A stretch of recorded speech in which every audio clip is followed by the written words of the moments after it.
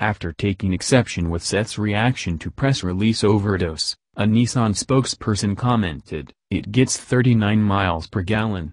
That's epic."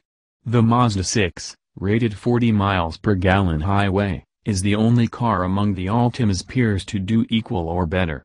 See a full list of gas-powered non-hybrid cars that do 39 miles per gallon highway or better here. It seems that Nissan just can't stop selling its hot Altima midsizer. At least, that's what the bullet points of the press release for the new, 2016 version of the car tell me.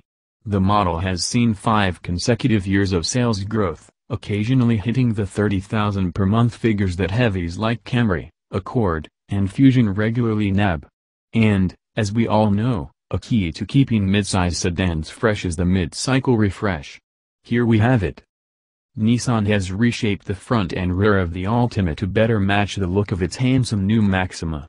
That means a deep V-wrought in chrome on the front fascia, new, optional, LED headlights that look like reverse check marks, and a lower bumper that mirrors the shape above it. There are new taillights, bumper, and trunk lid for the rear of the car, too. You'll likely have to stare at the pictures of the posteriors on the old and new cars for a few minutes, as we did, to pick them out, but they're there. The press release says so.